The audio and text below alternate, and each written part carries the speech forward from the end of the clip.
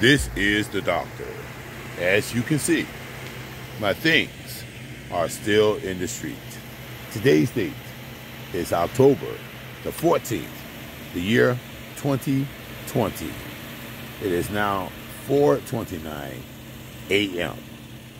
I come past my residence and I see my stuff still sitting in the streets, on the porch, in the driveway.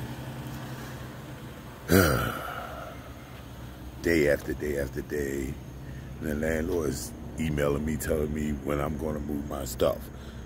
And I've told her numerous times that my stuff is my stuff. Leave it alone until I give you my keys. Or you evict me, whichever comes first. So this illegal eviction that's going on here, you best believe it, buddy. This is illegal, okay? This is definitely illegal. All right, let's go inside the residence and see what's going on here.